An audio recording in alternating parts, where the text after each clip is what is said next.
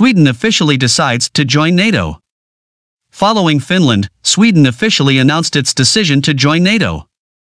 Information on this subject was confirmed by Swedish Foreign Minister Ann Linde, noting that this is a historic day for the entire kingdom.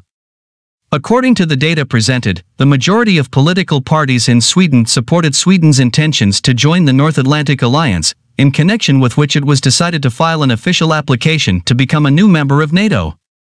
The intention of the Swedish government is to apply for NATO membership. Historic day for Sweden.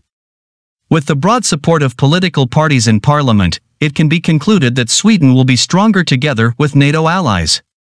Swedish Foreign Minister Ann Linde said. Experts note that against the backdrop of filing applications for Sweden and Finland to join NATO, the issue of this plan in the North Atlantic Alliance will try to resolve very quickly, and in the near future we should expect a clear increase in the presence of NATO forces near the Russian borders. The Russian side has not yet responded to Sweden's intentions to join NATO, however. In fact, this country does not border Russia, unlike Finland, which has a common border with Russia over 1,200 kilometers long.